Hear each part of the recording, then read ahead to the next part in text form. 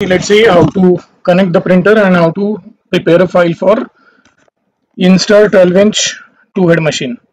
Before beginning, you have to have Atool installed. You have to have Maintop installed. Now, first go to the port settings and go to Ethernet settings here. I'm doing it through Ultra Viewer, so it might take some time. All right. So here you can see it is showing it is not connected. First, connect and switch on the printer. All right. Make sure printer has to be connected with the LAN port directly.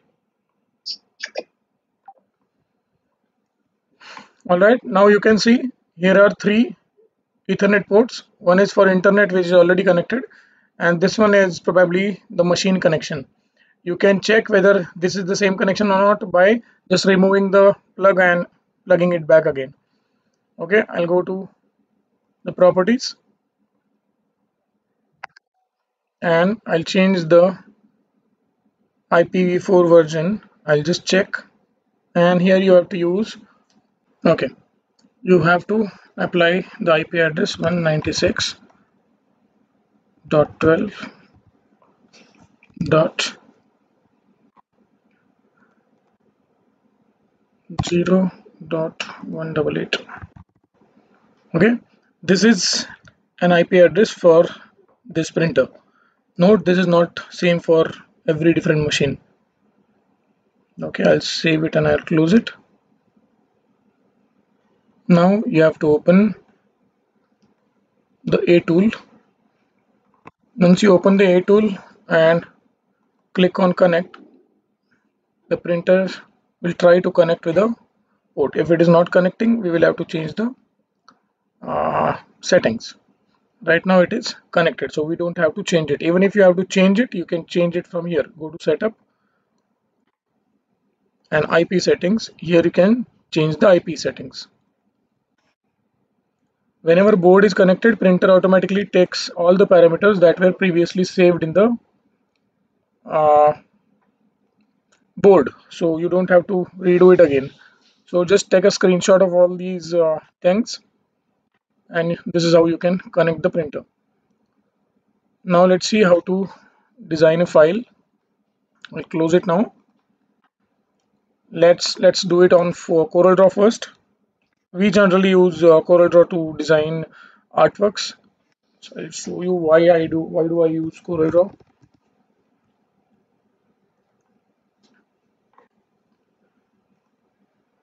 It's easy actually. We don't use Photoshop more.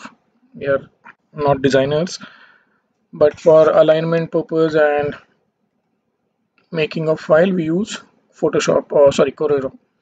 All right, we will take this image, PNG image, on this. Make sure this size, the actual image size right now is, it is showing 279 mm, but if you see this, this is the actual image size. This is only 177. So what you have to do, you have to remove this unnecessary background. Just click here, select curves, and remove the additional area. What I'll be doing, I'll be taking a size in inches now. It's a 12-inch printer, so I'll be printing 11-inch wide. All right, you can club these designs together. If you have multiple designs, you can import multiple designs and fix all those designs in a single file.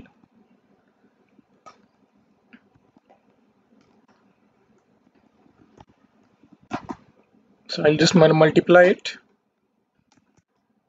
and I'll just repeat the artwork. Okay, just to save the space, I'm doing this. Generally, we do mirror here only. I'll mirror it first. Now I'll export it, Control E. Right now I'm doing it on desktop.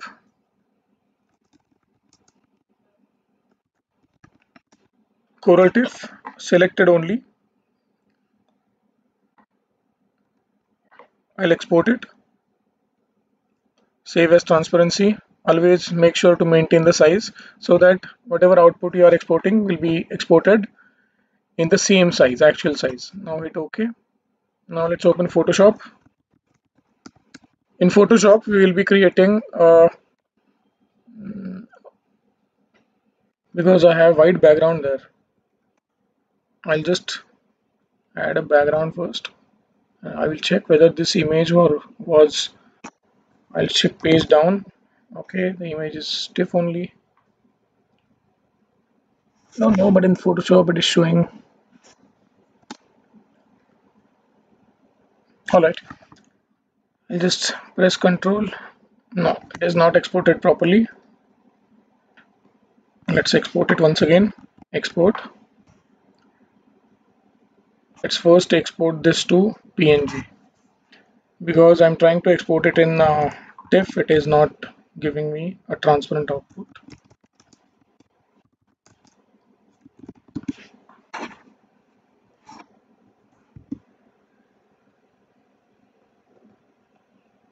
This happens with the pirated softwares. I've seen this. In transformation, maintain size. Alright, now we have the transparent background. I've saved it. Now open this in Photoshop.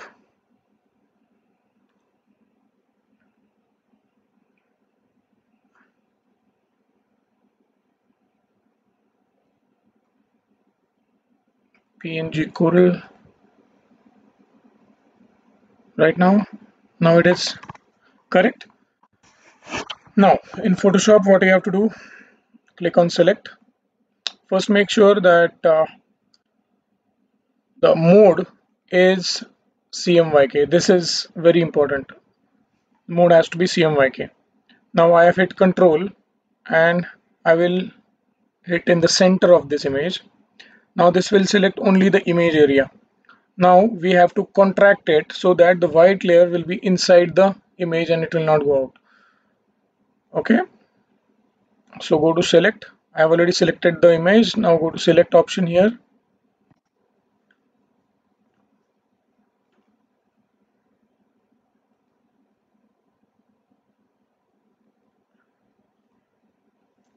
The internet is not working properly.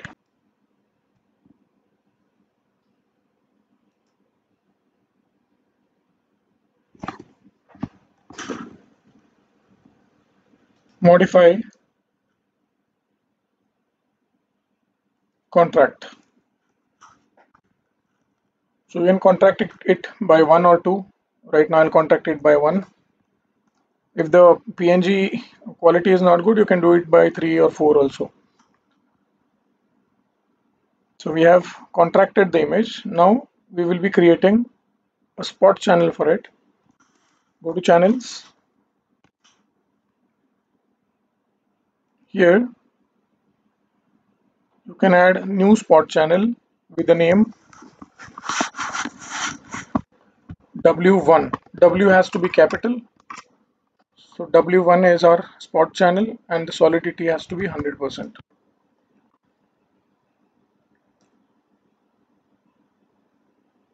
Okay. Now we can save the image. Control Shift S. Don't make any changes here. So this is our Photoshop file.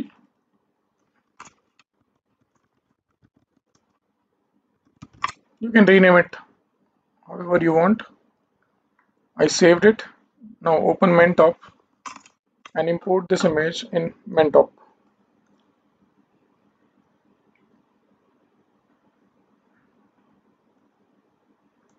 It's really very slow it is. Here you can find Maintop. It's okay, maximum compatibility.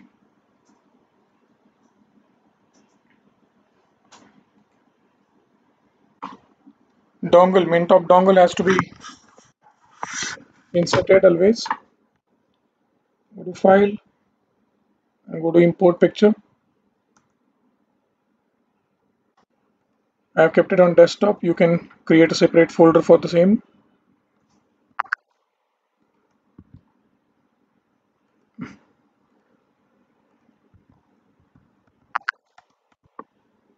My file was with the name Photoshop file. If you click on preview here, okay, just let's just open it. I'll just make sure whether I have exported as PNG or not, or TIFF or not. Oh, sorry, it has to be TIFF. So we have to export TIFF file.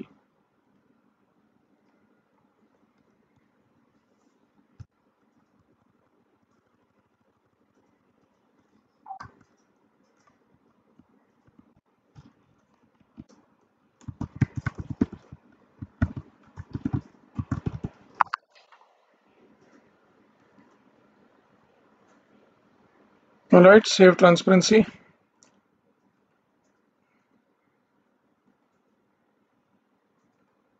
Okay, let it finish the export. After that, you can import it in import picture and Photoshop TIFF. Okay. So once you click on preview, you have to get a preview like this. Okay, auto set to picture size. Now we have imported the file. Hit Control P, properties, auto paper set. You can set this lightness or brightness however you want. If you want to save it to default, you can say straight away. I'm just canceling it. In printer setup, if you set it up here, printer setup, file, printer setup. If you set it up here in properties, if you set, say for example, 1.89, make sure this spot color you can keep it at 1 also. Just keep it 1. You can increase or decrease the white density here. Okay, right now I have set it in the default settings and I have pressed OK and set as default. You don't have to do it again and again. I'm just showing you how to set it default. Now if I click on Control P, I go to properties. You can see here the default values have already come. So just double click on auto paper set. Don't make any changes in the file. Here if you need a better output, you can try changing the pass. Whatever pass resolution you are keeping here, you have to change the pass here. So if you change it to 720 by 1440, here you get a profile for the same. Okay, so it is 8 pass, so we have to change it to 8 pass. Right now I'll keep it at this. Okay, auto paper set. Okay, now print to file. Again I'm saving it on desktop.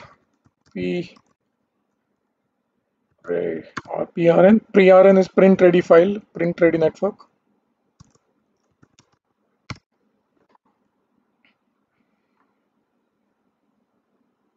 You have to wait till this process is done.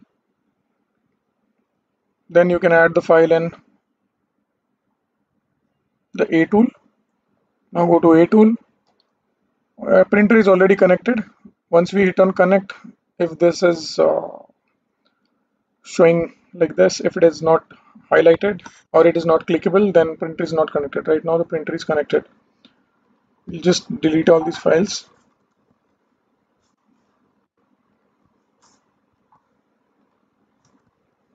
Okay, we'll add our new file. So we have put it on desktop. Desktop must be somewhere here.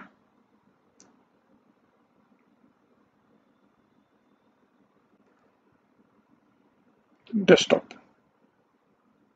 Okay, our file name was